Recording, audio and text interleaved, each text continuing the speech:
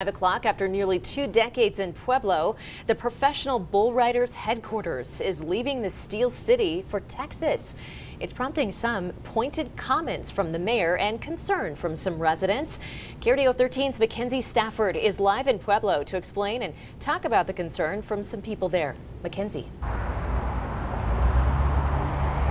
The time left for this bull here standing behind me is now dwindling. The announcement brings up some nostalgia for many in the area, but also concerns for others of what's next.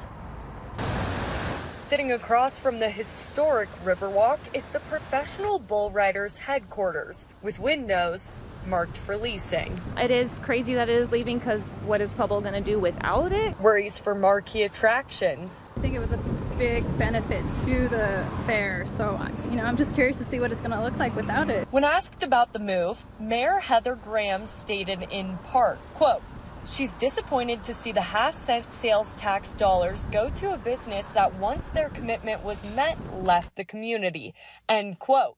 The mayor is referring to an economic development incentive package from the original contracts. As for the PBR, they also released a statement that reads in part, "PBR has fulfilled our employment obligations to the city, bringing nearly 2 decades of jobs and exposure to Pueblo while the sport has grown rapidly." Fort Worth, Texas is the new headquarters. With media partners nearby and big competitions on the horizon, it made sense to the bull riding company. A little bit bummed out. This guy, I know he probably isn't too happy about it, and maybe it gives us a reason to go down to Texas.